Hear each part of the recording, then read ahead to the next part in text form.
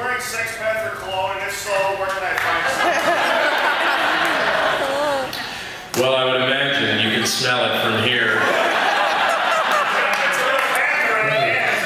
Yeah, you know it's good. You can find it. Well, it is tough to find because it is now illegal in most countries.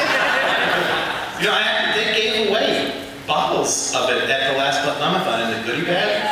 It's actually out there. Yeah, they actually somebody made it, right? It doesn't smell great. Like week old hot dog water or whatever going inside an artificial thing. I mean, it's not the greatest scent. Yeah, in the front there.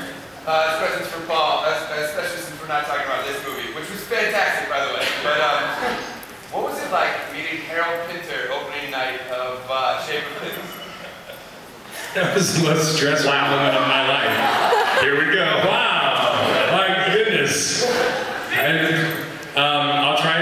It was. Segel, this is going to take a while. Can we just step out for a cigarette? Quick smoke break. So, picture the scene. The Vic Theater. No, it was terrible. I'll make this short, but it's Neil Young directed this play, and it was opening night.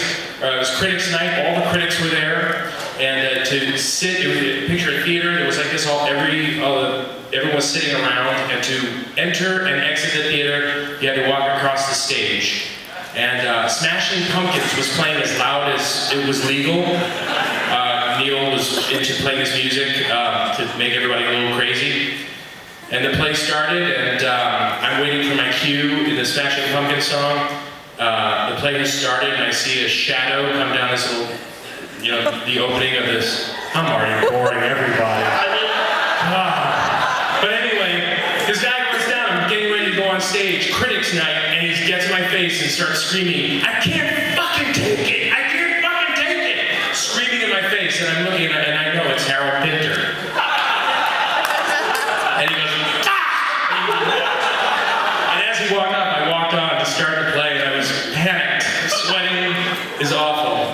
And they're laughing already. I do this, and it's boring. Paul would do this 10 to 40 times a day on the shoot. Any anecdote, just go on and on. One time we were shooting, and I'm sitting there talking about local Kansas politics, and I look over and see. I sat watching him with the first AD, just observing him. There's a film shoot going on, thousands of dollars an hour, just sitting there watching him as he talked and talked and talked. And finally he turned and realized we were observing him. Just an idiot, asshole. And he's a good dude. You're the best. He's the greatest. Sorry. He asked a question. Any more theater questions that we should get out of the way?